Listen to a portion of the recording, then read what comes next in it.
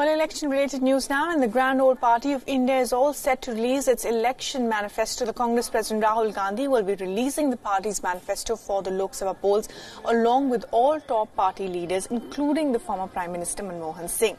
Congress has claimed that the manifesto will reflect the voice of the people, calling it crowdsourced. In fact, Rahul Gandhi took a jibe at Prime Minister Narendra Modi, saying that the manifesto won't reflect just one man's views.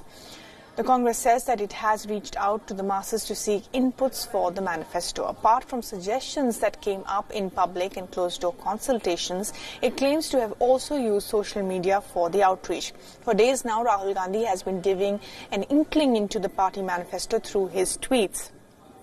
Just 2 days back, Rahul Gandhi had made a big poll promise saying there were 22 lakh job vacancies in the government, and if voted to power, his party will fill them in less than a year. Rahul Gandhi has also promised scrapping of the Niti Aayog and replacing it with a leaner planning commission. And then there was, of course, Congress's ambitious Nyay scheme for the poor. The Congress says that once the scheme is fully implemented, it will cost approximately 3.6 lakh crore rupees. Now, the current size of the GDP is 200 lakh crore, and the Congress claims that their scheme will be equal to 5% of the total state and central expenditure. And therefore, of course, this is what we're expecting to be some of the major announcements from the manifesto.